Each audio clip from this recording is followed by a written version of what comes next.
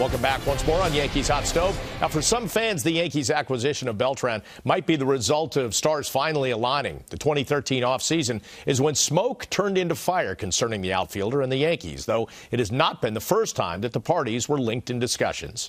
Here's Chris Sheeran with more. The marriage between Carlos Beltran and the Yankees is one that has seemed destined for a long time.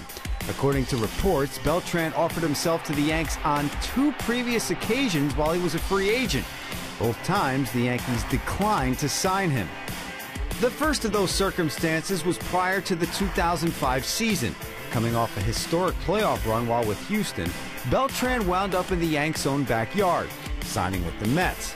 He made 5 National League All-Star teams and won 3 Gold Gloves while playing center field. Since the Mets only made the playoffs with him once, some of Flushing's faithful may not give Beltran the kind of credit fitting for someone who put together that kind of resume in blue and orange.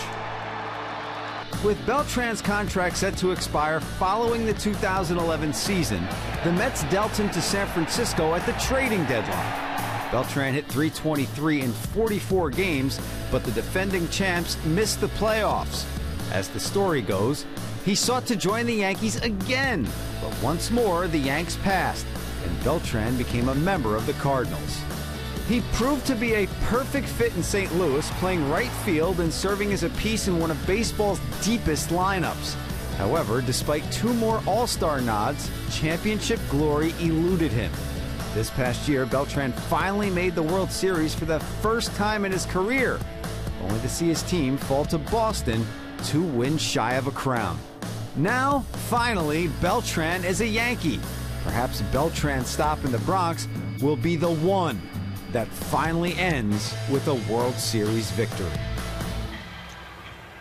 Well, the Yankees hope that Beltran will help get them to the postseason, but when you get there, Jack, isn't this one of the reasons why you're signing this guy? Because his numbers are just phenomenal. They are phenomenal, Bob. When you look at the Yankees and players in their history, resumes and legacies are built in the postseason, and Beltran has been a guy who's been very comfortable in the postseason. You see that .333 batting average. How about a .445 on base percentage, a .683 slugging percentage, 16 homers, 40 runs batted in 51 games. So this is a guy who, when October comes on the calendar, he shines. The Yankees need to get there, but he's a guy who has no problem playing in that month. And while you love what he can do in the postseason, you also love what he can do in the clubhouse for 162 games. Well, I talked earlier about Brian McCann and changing the personality of this ball club. I think the same thing with Beltran. He plays with a quiet confidence where every game is important. There's a sense of urgency, but he never seems overwhelmed by the big moment, as Jack talked about in his postseason with his numbers. He's a better outfielder, and he's got a good throwing arm from right field